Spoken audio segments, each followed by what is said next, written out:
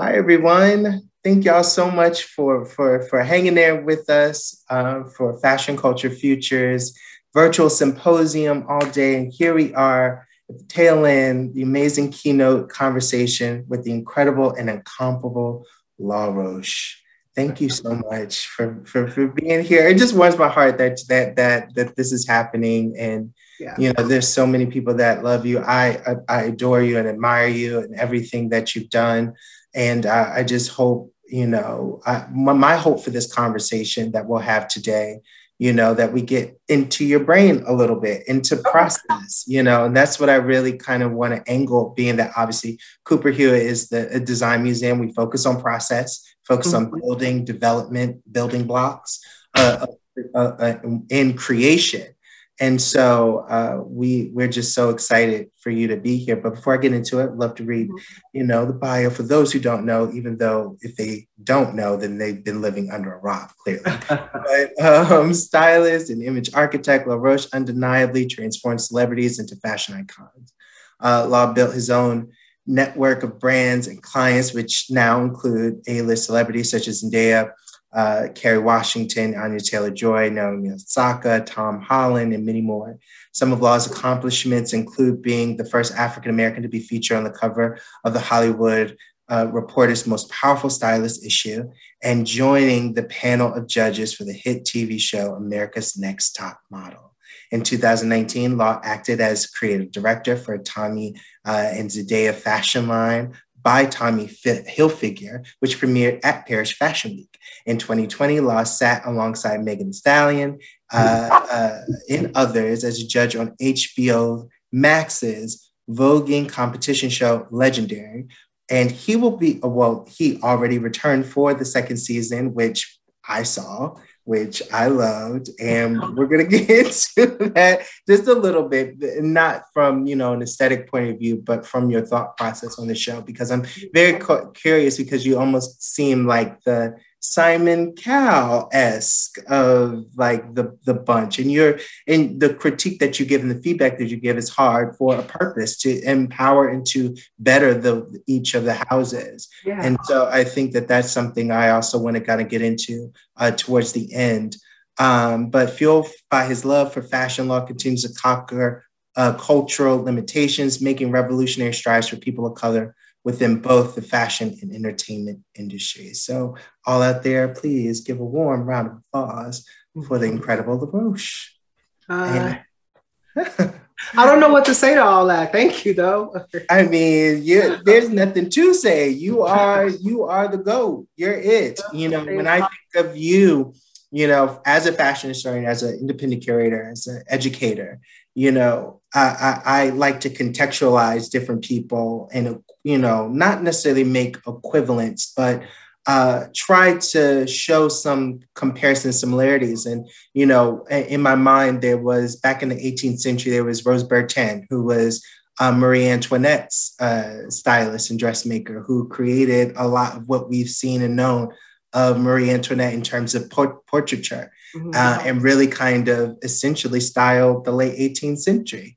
And so for you have really elevated what fashion is in the time that we've been living. And really for the last 10, 15 years, it's been your essence. And I really want to kind of go back to a little bit of what we were talking about before, of picking in your brain a little bit and just looking at any creative project, or looking at personally, maybe not necessarily working with a client, but any creative project, whether you're working with the brand, what's a typical starting point for you when you're in a creative spirit? It starts always with brands, celebrities, whoever. It starts with research. We want to make sure, and when I say we, I have a team behind me, so it's not just me, but we just want to make sure that we are fully informed on what it is that we're trying to do, or what goals we are trying to accomplish. So if it's for example, if it's a new client, I actually had a conversation with a potential new client today, and she's asked me a very similar question. I was like, well, it all starts with research. So we go and we look at the client and we look at everything they've ever worn to every event they've ever gone to. And we take that and we dissect it into different subjects, like things that we love, that we thought were perfect, you know, that we wouldn't change a thing. And then things that were close to being great, but there was that one thing that was missing or wrong. And then things that we just didn't like at all. And not saying, oh, we didn't like that, but we look at it from a standpoint of what could have been done to make this different? What could have made it better? How can we never make this mistake? So it's a lot of research, and it's really cerebral, and it's really thought out. But we start there for everything. Right. And what about your childhood experiences? Is there anything back when you were in Chicago that you that kind of really kind of illuminated in your mind, that you like to kind of, the place that you like to go back to really kind of nurture your creativity? Well, I think my first fashion show was church, you know, the Black church, and the women and a lot of the men as well in the Black church. You know, that's where you went on Sunday and you saw, you know, the mothers of the church and the pastor's wife and the hats and the suits. And it was about all the bells and whistles. And I think me watching that and watching my grandmother prepare herself for church, and that started on Saturday night. I was always just fascinated with that, you know, and there was always something so glamorous about those women. And, you know, after that was when I was a young boy. And as I, you know, grew older and moved through the world, I got different experiences. And, you know, when you get grown, then you see the girls in the clubs, you know what I mean? It's just, it's this fascination that I have with women. I think that really fuels me to keep working, because I just think that being a woman is an art form. And sometimes it's a underappreciated art form, but for me, it's everything to me. You know, it's women, you know, we're boys. I know I do a little extra now, but you know, if you just wake up, you brush your hair, take a shower, and you off, as opposed to women, it's the hair, the nails, the undergarments, the makeup, you know what I mean? And the women who really, really love being women are the ones that I just kind of like turn into a child over, you know? So yeah, it's that art form that has kept me creative these years. That's beautiful. I mean, your story is so familiar to so many, you know, from Andre Leon Talley, right? Whose grandmother was his first muse, or Patrick Kelly, whose grandmother also was, you know, his first muse, but both of them, their grandmothers were invested in the church. And that's where they saw fashion. And that speaks to a lot of Black experiences and Black queer experiences specifically. And additionally, I'm also curious to know, you know, growing up, as you were forming your own personal style in order to inform what you became, how did you see Chicago different specifically from other places? I think regionally, growing up Black in a major metropolitan city, we all have things that we just grew up with, right? And different brands, you know. When I was coming into my adulthood around the time that everybody was really influenced by Little Kim and Foxy Brown. And so it went from like Nike and Reebok to I wanted Gucci and Versace, you know, so I'm right at the cusp when that kind of thing exploded. But yeah, I think, you know, being young and Black and, you know, from a kind of not prominent neighborhood, you know, clothes and fashion is a way to kind of build stature and status. And so it was like certain things that we just had to have, and you weren't cool if you didn't have it. So, you know, but I think that's for us all over the country, right? And probably all over the world. It's like those trendy things that the cool kids at school are wearing, that if you want to be a cool kid, you have to have it. So yeah, again, I went from, you know, sneakers, and then I went into designer clothes really early. I think I started wearing designer. I think I got my first pair of Gucci shoes when I was 16. Yeah, and it was like, you know, it was like, you feel, you know, it's just, those have that way of just, again, giving you status in the Black community. Right. And you couldn't, I don't even know if I had a bed, but I had a pair of Gucci shoes, you know, because that dress and adornments is really so important to us as, you know, in our culture. So yeah, that's that story. And it's interesting that you say that, because I feel like that essence, as you mentioned, is something that connects us across the country and even the world. And this is a quote Kim Jenkins, I believe it's Kim Jenkins who said this earlier today. You know, we make our own fashion, whether it's braided hair, long nails, and it's only when it's co-opted or appropriated on the runway that is considered fashionable rather than ghetto. And, you know, I think that is something that you yourself, you're really putting the hammer down on that trope that has historically continued, you know, because of our Blackness, because of our skin color, not because of what we put out there. And this is something that I was thinking about when listening to that quote, you know, how important is credit to you? You know, when you have put out work and you see it copied, or you see it, you know, transformed or subverted into something else, how important is that to you? Do you feel flattered, or do you feel enraged? Like, what are those feelings? I think to me, it's a mixed emotion, right? Part of me just as a Black person in this country, who studies and is familiar on everything that we've been through, you know, as a people, feels like it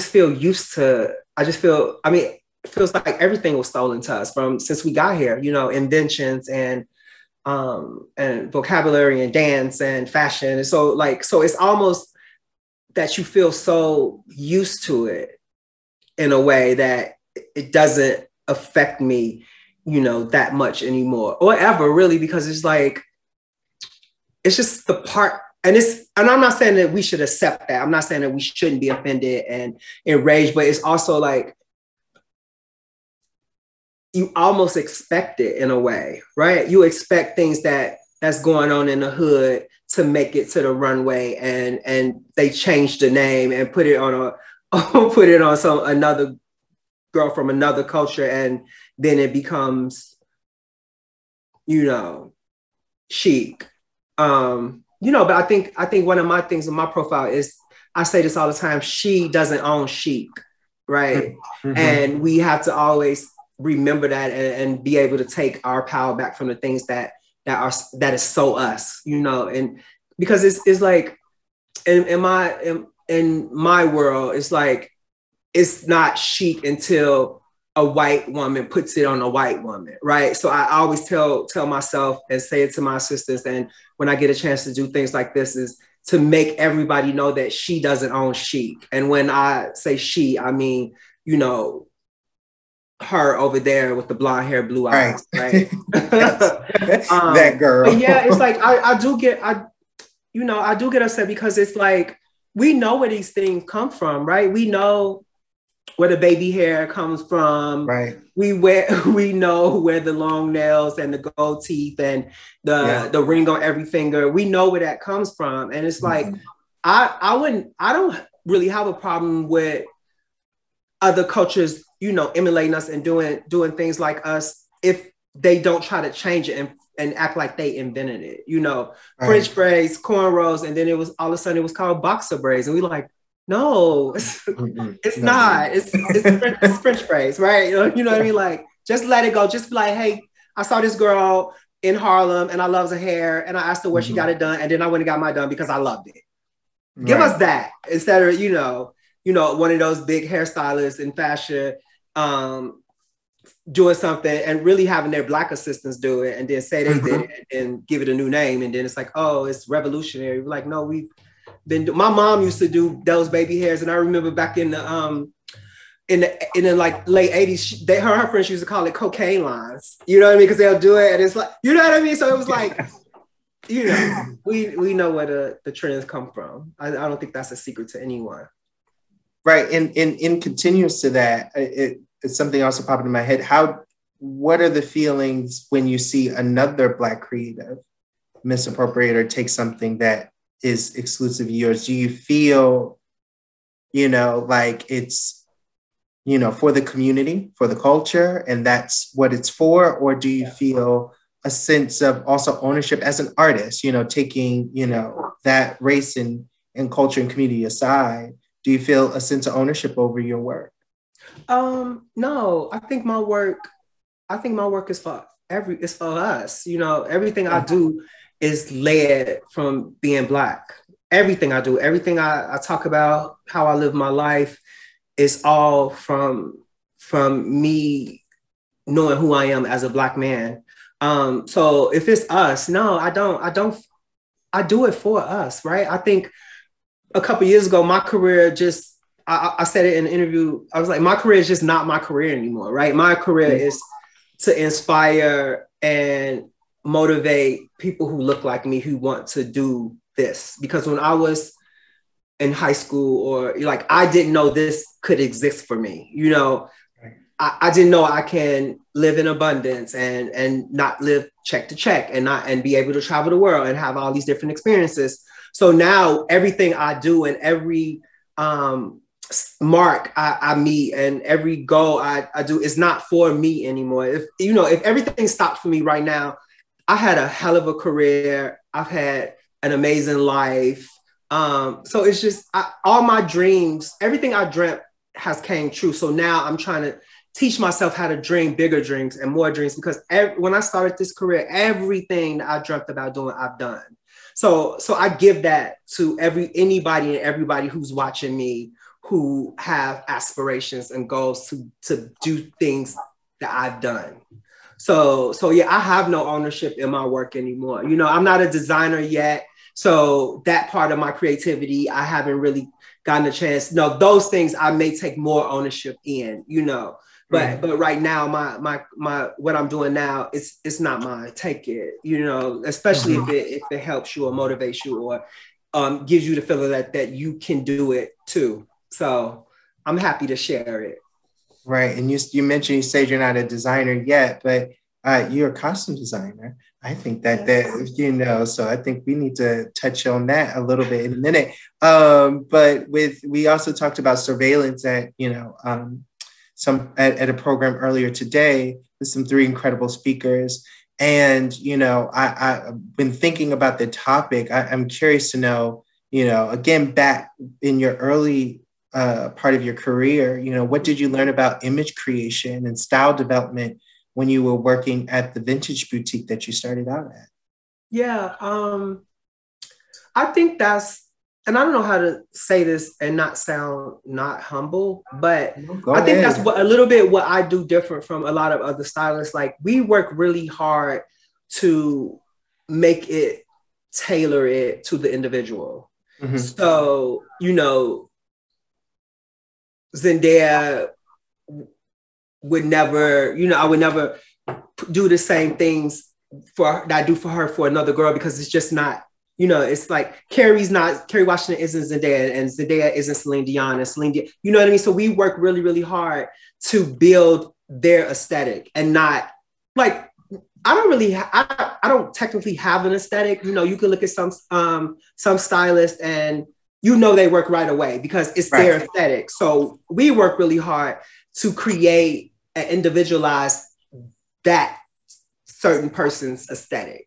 And I did learn that when I was at the vintage store, because, what it did was gave me experience of girls coming in and just trying on clothes, right? So I learned their nonverbal cues, right? I learned when a girl gets a dress on and she looks at herself, what that looks like when she loves it. And I just carried that through to what I'm doing now. So, but yeah, I don't want to change anybody. I don't want to make anybody something. I want to just elevate them to the highest form of themselves. And I think that is what makes my work a little bit different, in my opinion. Right. And in speaking about how you took those verbal cues, essentially you were people watching. You know, you were looking at their behaviors, and you were looking and you meld that in with all the behaviors that you were seeing out in your day-to-day life, and, you know, all the people that were around you. And I'm curious also to know, were there any like particular like characters of people, of women that you were like, this is something that I always love to kind of draw into, like this lady that is just burned in my brain, you know, that's there. I think a lot of those women were in the church, and my mom was quite the character, but she had some friends that were really, really dynamic. Yeah, she had a friend that used to that was a car sales. She sold Mercedes Benzes, so she was very kind of posh and really well dressed, and she just had this because this is the early 90s, right? So she was still probably, I didn't know, I can't say this for sure, but in my mind, she was still competing with a lot of men, you know, in what she did. And she was really successful at it. And she was always, and it was the tiny waist, and it was the pencil skirt, and it was the little wiggle. And, you know, it was just like, you know, it was just everything, everything, you know, it was very the Sandra Clark from 227 of it all. Yes. So it was like, my mom had a friend like that who used to dress like that. Yeah, so she, you know, thinking back to my childhood, that was one of the ones that I remember just when I used to love when she came over, because I would watch, and they would, you know, smoke Virginia Slim cigarettes and, you know, drink martini or rock. And I just thought it was so fancy and legs crossed and all. Yes, she was that one. So yeah, but there's been many. There have been many. When I first moved to New York, it was a girl that used to get on the train with me, the L train. And she used to wear these white pumps every day. So that was the first time that I ever had experienced daytime glamour. So she would be in full, and then she would wear these white pumps, and the white pumps had scuff marks and all that. But I thought it was so cool that it was purposeful, and it was on purpose that she wore those every day. Because they looked lived in, and those shoes just reminded me of New York.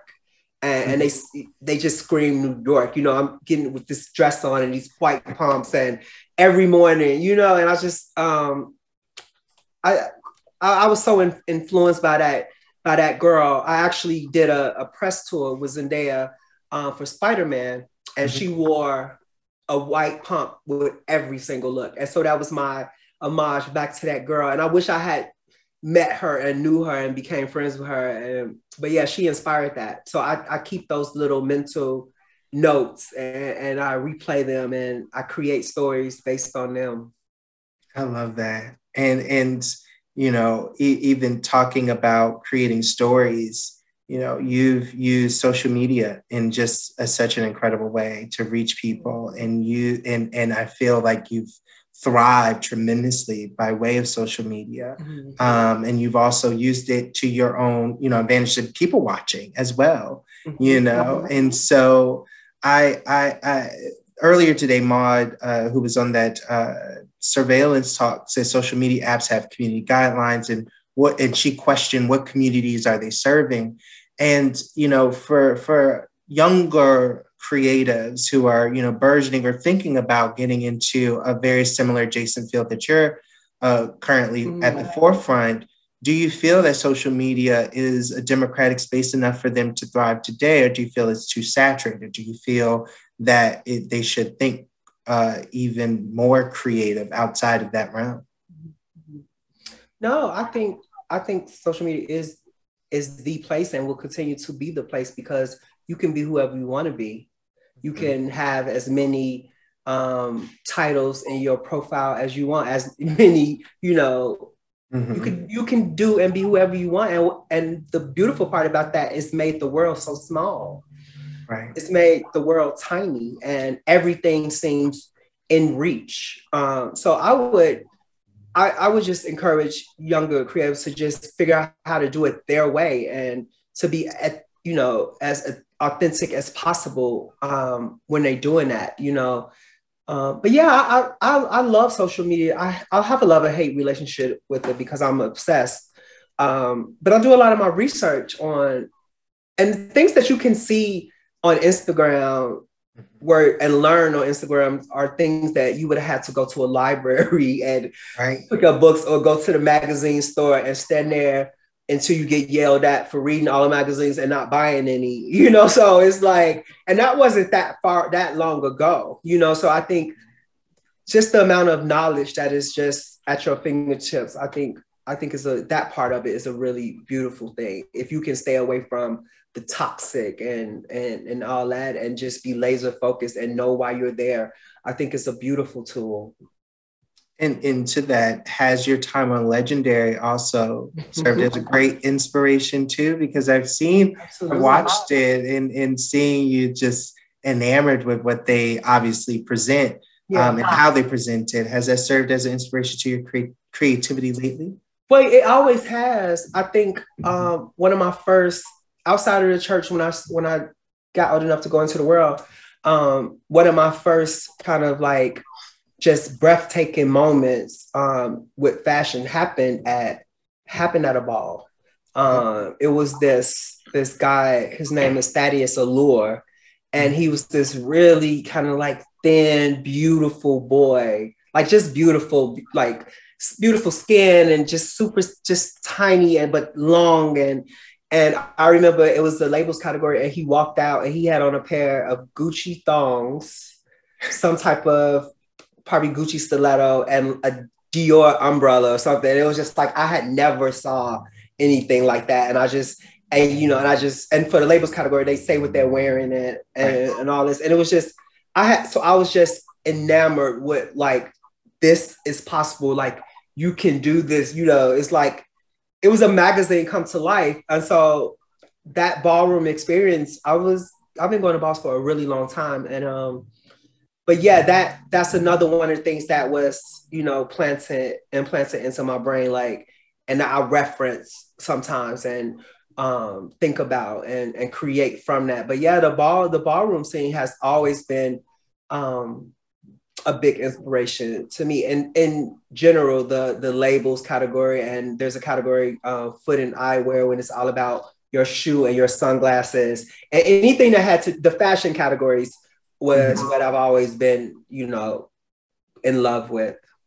Yeah. But I love and respect and so happy to be a part of Legendary because the ballroom community it's one of those things that if you have never experienced that, you would never know that it's this interstate of these people and love and family that is just really incredible.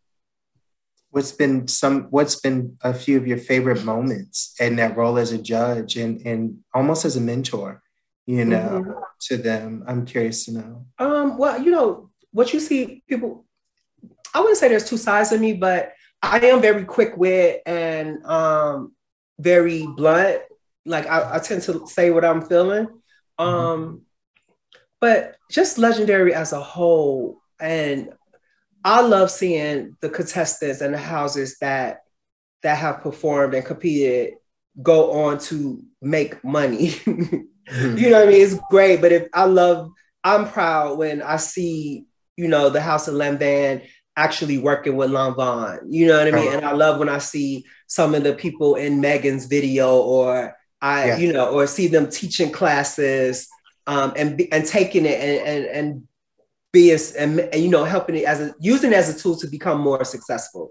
And that's what I like. I love that we are shining this huge light on a community that's been, you know, underserved and forced to stay underground for such a long time, you know, so that part makes me the most proud rather than just like a specific performance or, you know, costume and stuff. That it's the greater good of what the show has been able to afford some of the people that have been on it. Right. Amazing. And I have a few Q&As that are like rolling in by the number.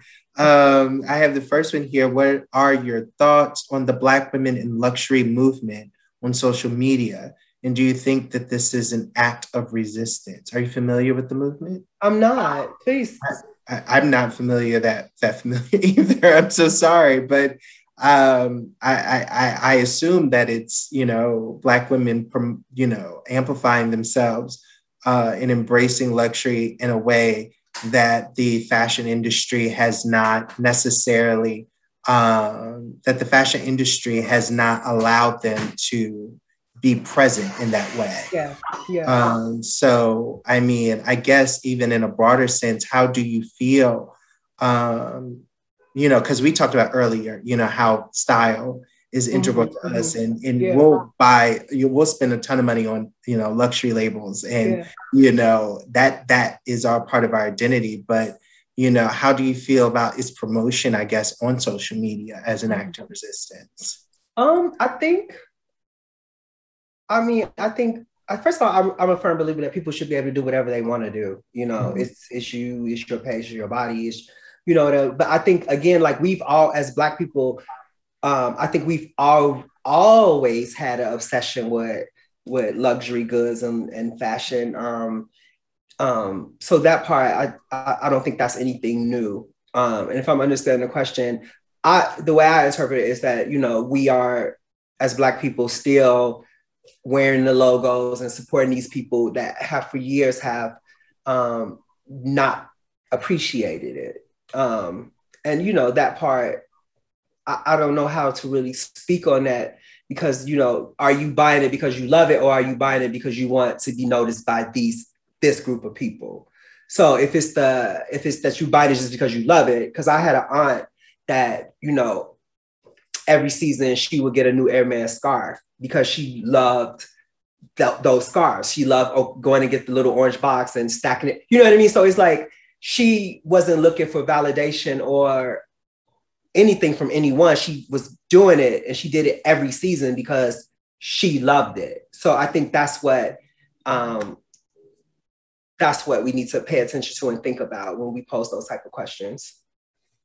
And they here in this next question, they ask, how much influence do you lot have on hairstyles that accompany your clients' styles? When looking at process, and I had a question about partnerships and collaborations, like who do you bring on into your team? In your my look.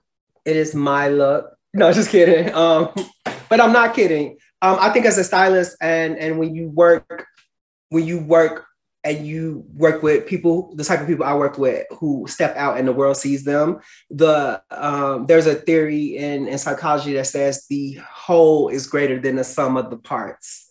And so I work with and influence everything: hair, makeup, nail color. Like, for me, it's the full look, because if the hair's not quite right, then it throws the whole look off, or the makeup. So, and I think that's why people like to work with me, because I come in with a vision, and I sometimes, when I have the authority to do so, I plug in the different people who I know can bring the vision to light, because it's the whole look. It's not just the dress. Right. And some people love me for that, and some people don't like me as much for that. But why? You know. I mean, but that's the why wouldn't they? I mean, that it's great because everybody's a creative, right? And everybody wants their vision, you know, and sometimes their vision is just the vision for the hair or the vision for the makeup. So I come in and I make sure that the vision is complete, you know, the entire look. So, you know, but you also have to think that I work with some of the best creatives in the world, right? You know, and so everybody has an opinion, and sometimes, you know, people have egos, and you know, but it's, you know, it's for the greater good. So whatever. That's fair. I mean, there could be creative differences, but at the same time, I feel like you're the ringleader. Like, your job is to be the ringleader. So you have to get the girls together. I feel the same way, baby. Now, some of them might not feel that way, but you know, it is what it is. Right. But no, I do work with a lot of incredible people who do collaborate with me and who do understand my vision and will let me lead. But you know, I'm thinking of it in a way that it's going to be great for everybody, you know? So, and I always say this too, I'm like, will we all be proud of that if we did it that way? So, yeah. Right. Here in this next question, it's a fun question. They want you to manifest a collaboration. I don't know if you want to say that out loud or not. I do want to say that out loud. Right. I want to work with one of the big store brands. I want to do something that can reach the masses, like a Target or a Walmart. I love that. I love that. I love doing things where you create something that everybody could have a piece of you. So yeah, I am manifesting that. I want, Target or, Walmart or what, Macy's or something that I can touch the flyover states. I don't want to do something that feels too high end or too unattainable or, not approachable. So I do have dreams of doing some type of collaboration with them, and not even just clothes, but like home goods and everything. I just got really, really into that during quarantine. I kind of remodeled my house, and I did all the interiors on my own. So I was like, oh, okay, I can do that as well. So I would love that. And I would love to be able to, pop in a Target or a Walmart and see people actually trying the clothes on and buying the clothes and, talk to them and tell them, I don't know. I want to do things that's really size inclusive. And I just want to be able to touch the masses with whatever that collaboration is. I love that. I love touching the masses because that's literally why we have the symposium, as well as, we curated the Willie Smith Street Culture exhibition, because Willie Smith, that was the core of his life, was touching the people and touching the masses. Nothing over $150 was his mantra. He created patterns and designed patterns so that people who couldn't even afford that could touch a bit of the Willie Wear lifestyle. And so here we have another question. They say, hi, Law. As a current fashion design student that wants to be a stylist but lives in a fashion drought, what advice do you have to get your foot in the door when it's hard to get clients? I think that what people should do is also take their time, right? I think if you have the opportunity to intern or work for someone whose work you admire or whose style you admire or whose trajectory you've been following and that's interesting to you, but take your time, right? Everybody wants to jump out. And I'm saying this just from experience, because I was one of those people who just jumped out and decided that this is what I was going to do. And I was going to move to LA without knowing anyone or ever really working in the industry. But I made a lot of mistakes. I made a lot of mistakes. I lost a lot of money. I did a lot of things wrong, especially in regards to finance and taxes and all that. I had no one to teach me that. So, tons and tons of mistakes. But I also did it really, really quickly. So I would say take your time and really, really learn as much as you can about the business, because putting the dress on the girl is the last part of it. It's so many other things to that help, that really is this business. It's the finances and it's invoicing and it's relationships and showrooms and designers. There's a lot. So if you get the opportunity to learn that from somebody else, then do so, because I think it's really beneficial. And I wish that I would have had the opportunity to assess someone or to intern for someone, because I just trial and error is how I made it. But if you can not do it that way, then I think you shouldn't.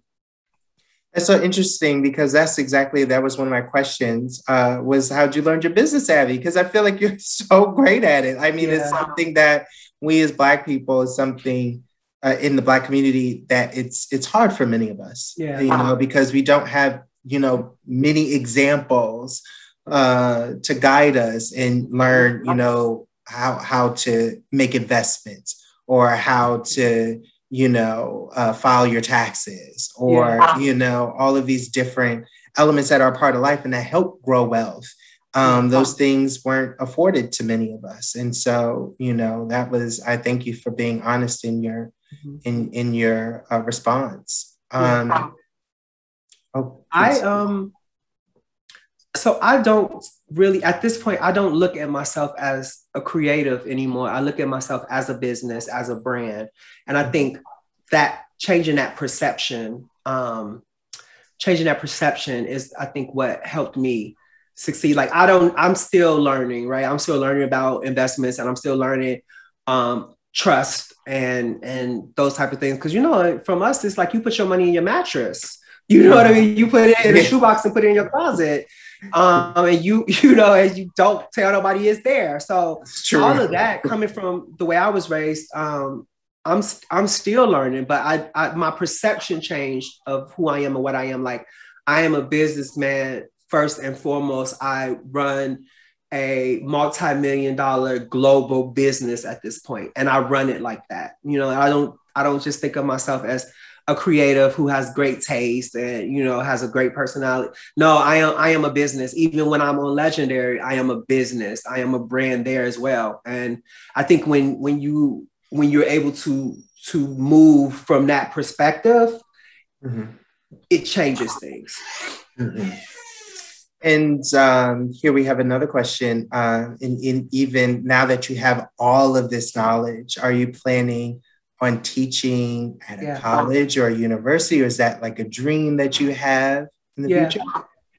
Teaching and educating is definitely something that's happening really, really, really soon. I'll be announcing something in the next few months that will give people a little bit more of me. So I think my thing is, like, when you learn, you teach. So everything that I've learned, I'm really looking forward to teaching it all. But it's coming really soon. Thank you for that question, actually. So students need to be on the lookout to see whose course schedule is about to be lit for the upcoming semester. I think as Black people, when we learn, we have to teach. We have to. Absolutely. We have another question, particularly around process. How do you feel about virtual styling, and do you think it takes away from the essence of the relationship between stylists and their muse? Well, I think it's the new normal. For the last year, everything was virtual, and as people, we figure it out. That's part of I think the strength of just being human. When you're faced with some type of adversity, you have to pivot. You have to. And my business was able to sustain and grow in the pandemic based on my ability to pivot. So although, yes, I want to be there to zip the dress up and to be in the fitting and to make suggestions and feel that energy and share the excitement, but we do what we must do. And I think that being safe and making sure everybody else around you was safe was the most important thing. And at the end of the day, it's just clothes, and those days will come again. And when they do, I'm happy to be there on the red carpet and in the fittings and all that. And it's changing, it's opening up, and we're doing more things in person now. But if you gotta, you gotta do what you gotta do. You gotta do what you gotta do. I mean, look, it's just the time. And keep a smile on your face and be grateful. Attitude of gratitude, and just be like, I may not be in the room, but I'm still working. So exactly. And I feel like you can be in 15 different places at once too, right? Do you feel like you can do even more work virtually? I can be in 15 places at once anyway, though. Period. I always felt like I could do that anyway, double book, triple book. But you figure it out. Hey. And that's also one of the joys of I think my business and me is that I've just been able to figure it out, and you just keep figuring it out and and keep moving. Did you have to virtually, when you were costume designing for Malcolm and Marie, did you have to? All virtual. Virtual. What was that like? What was that process like? That was really interesting. But Sam Levinson, the director of that film, was very informal, right? He would just call me at 1:00 in the morning. It's like, I had some ideas, and we would talk and we just send things back and forth. But I did all that. I was in Chicago. The dress was made in New York, and I was in LA, I'm sorry. And they had a closed set, a very small crew for that film, like 4 hours from LA. So I didn't get to see or touch anything. It was all FaceTime. Did it all on FaceTime. Incredible. Well, what came out of it was absolutely timeless. So congratulations. And another congratulations comes from another from the audience. What was it like being recognized and featured on the cover of the Hollywood Reporter for your work? And did you actually walk in those heels? There's a video on my page. Absolutely. We can pump in a heel. Definitely can pump in a heel. That was really special to me because I've been on that list a few times, and the way I feel like they celebrated me this time and named me as the number one stylist. And that's all in context, right? But I think it was just a beautiful, beautiful way. And I felt like myself and authentic. And, and I think I held my own next to two extremely beautiful women, Zendaya and Anya Taylor-Joy.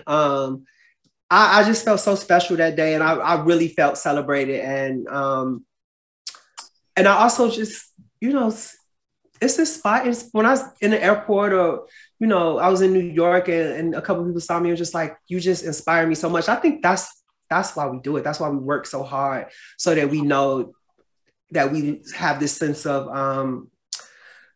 pride. And also that if I can, you can, right? It's because, representation really means a lot. It's like, if I can do it and I can have these successes and you see me and I look like you, then you can do it too. And I that brings me the most joy than anything else. I remember this kid said to me, he was like, I know I can because you did. And that was just so powerful to me, those few words. So yeah, I appreciate it, but it's a moment, and I need to have more moments. So I'm working to have better and bigger and greater moments that I can leave a legacy of, opening doors for people and inspiring people and being aspirational as well.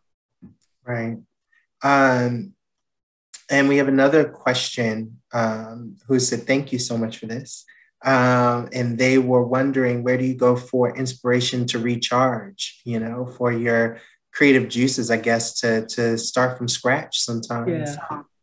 I'm really kind of insane in that way. I wake up every day as a new day. So I always feel recharged, and I still actually love my job and I love what I do. So, every time I get a phone call, whether it's a new client, somebody who wants to work with me, I still get really flattered. And I, get nervous and butterflies. I'm like, what if I don't do a good job? So it all still feels very new to me. So I'm still, because I've been playing around with it for 10 years, but I've only been in LA and actually working for 7. So I'm still happy and it brings me joy. So I'm ready, and I'm dressing right now. I think I have 13 clients and, and everybody's working. I'm dressing the biggest, most powerful, most creative, most beautiful people in the world. And, and we keep it moving. And I just feel like I'm already always charged, but I might be a little crazy too. So we don't know. We don't know that for sure or not. But yeah, I just wake up every day. It's a new day. It's a new day. It's a new opportunity to do something great. And in that, we have another question. How do you see your practice changing as we move into the future? Right now, I think you probably have you have a system that's worked for you, or that you formed and that you formulated that we've discussed. But do you see it changing and evolving? Yeah, I think I will. I think the education is going to be a big part of it. And I think also moving into being a designer, I think it's the natural transition from a stylist. And if I can figure out that and know for sure who my girl is and what I want my aesthetic to be and where I want my clothes to sit, I think that will happen. It's coming. I don't think that I'll be a stylist doing day-to-day stuff for that much longer. Because I also want to elevate. I think me selling vintage in a vintage store was my kind of breakthrough into fashion. And then I took that and everything I learned there, and I moved over to becoming a stylist. And I think the natural transition is to go into design. And yeah, and I think I'll be doing that, for a while. And hopefully I can create some success when I choose to go that way. And, I'll do that for, a few years, and then we'll figure something else out. I just want to keep, trying things within the realm of course, fashion and style. And because I think that's where my God-given talent is. I can't do anything else. I can't really dance. I don't sing, cooking is okay. You know what I mean? It was like the talent that I feel like that God gave me is in that, and making people feel special and beautiful. And that feels good to me. So it'll be something in there, but styling, well, I don't think I won't do it that much longer. Right. And for you, you're a storyteller, and that's how I view you. And it's one last question, for you, what is the definition of an image architect? Okay, so when I first came up with that name, it was just me being slick. Me like, oh, everybody's a stylist. What makes me different? But when I actually took on the name and trademarked the name, well, it was a little bit before I trademarked it, but I kind of start comparing what I did to an actual architect, right? Like me getting a new client and going and doing all the research and finding out exactly who they are or who they want to be. It's kind of like surveying the land, right? You go and you see what the thing that you're going to work on, and, and figure it out, and, test the soil or whatever, and then it's kind of like you take that and you build a plan for them. And that plan is a blueprint. That's what architects do. For me, it's not necessarily a blueprint, but it is a blueprint of, where we want to take them and how we want to create this persona or, this character or whatever. And then they hire a contractor or, work with a contractor. And then that's, who's going to do the windows and who's going to do the floors and the plumbing. And that's the same thing I do with hair and makeup and nail artists. And then also the designers, what dress. And then, you take it from the very beginning, you see it all the way through to the end. That's what architect does. And instead of doing it for a building or a structure or a thing, I'm doing it for people and their images. Love it. Thank you so much, Law. I really appreciate this time we spent together. Of course, my darling. I'm happy. Hi, everyone out there. I can't see any of you, but I appreciate you listening. I'm always really, really flattered to do and happy to do things like this. I just feel like, and for our community, we have to touch each other and speak to each other and talk to each other. And I've been really doing really well in my career, and I don't want to ever feel like I'm not approachable or I'm not a phone call away or a DM or a text or introduction or this. I love being around my people. I was to a party one time and they like, look at Law out here with the people. I'm like, I am the people, baby. I am still the people, and I ain't going nowhere, and I ain't trying to change. And, I don't speak in proper English all the time, and I cut my sentences. I'm a Chicago boy, like for real. And I love it. And I love being Black. Love it. And I'm not changing nothing. No, it's a blessing. It is a blessing. It is a blessing. Well, in sum, I want to thank y'all out there for tuning in for Fashion Culture Futures, African-American Ingenuity, Activism, and Storytelling Virtual Symposium. It's the first one we've done here at Cooper Hewitt Smithsonian Design Museum. And I want to thank all of the guests, the moderators, and panelists for joining us today, including Law. Thank you so much. This just made my entire year, my decade, century. It's everything. And this is a permanent repository that we'll have here in the Smithsonian forever. So that, as I mentioned in the previous panel, so there's no place that someone can say that we didn't say it and that we didn't have these kind of conversations. I also want to thank Ruki, Secretary Bunch.